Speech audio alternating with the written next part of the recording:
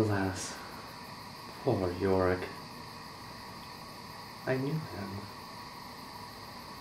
A man of infinite jest, of most excellent fancy.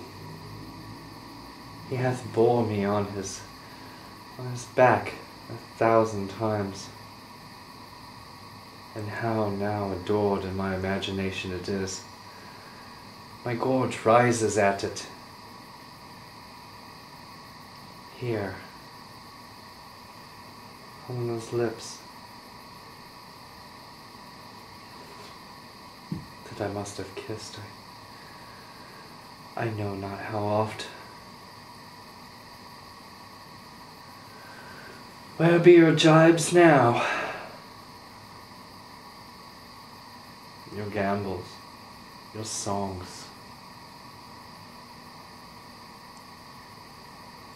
your flashes of merriment that were wont to set the table a-roar.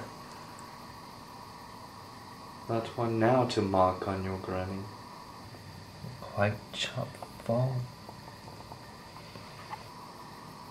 Now get you to my lady's chamber, and tell her, let her paint an inch thick, to this favor she must come.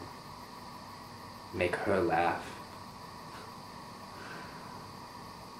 Dost thou think Alexander looked o'er this fashion of the earth?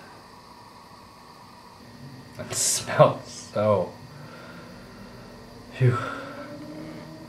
No faith, not a jot, but to follow him thither with modest stay enough, and likelihood to lead it as thus Alexander died.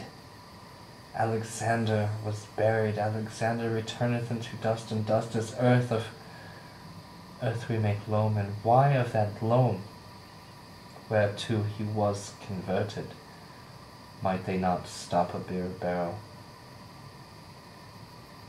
Imperious Caesar, dead and turned to clay,